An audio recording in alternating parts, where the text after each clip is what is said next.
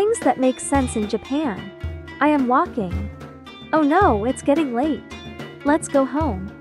But I remember I don't have any money. I cannot take transport. I think I will sleep on the street tonight. But then I remembered something. This mysterious guy gives free tuk-tuk rides in Tokyo. He loves tuk-tuk so much, so he imported it from Thailand and started giving free rides. Only thing you have to do is be lucky enough to find him and follow his Instagram. He told me he can take me somewhere within 3 kilometers. It has a speaker so you can connect your phone, put your favorite song and have a little party.